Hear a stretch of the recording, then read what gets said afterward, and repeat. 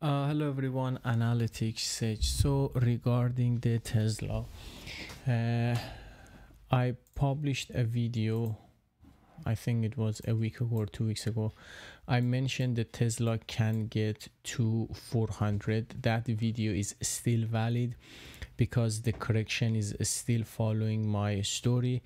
If it changes, I will keep you updated. So what is happening in Tesla currently? Let me zoom in more.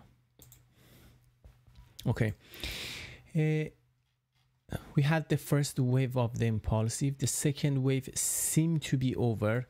This structure here, it is perfectly finished. I don't want to say it can't continue or it can't be part of a bigger, more complex correction, but this is over. Okay, if this level gets touched, I don't want to say break 713, then this is the confirmation that this structure is over. Okay, and if I consider we are having some sort of ABC up, there are two targets the market can get. Let me delete all the unnecessary stuff. This is the first target, 777.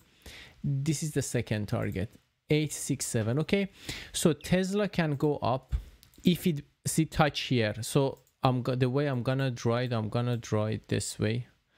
Let me move this stuff somewhere else and let me delete this. The market should come up, touch, maybe some consolidation, first target. Okay, so this is the first target I'm having in mind, 777. This is where Elliottwave is pointing to.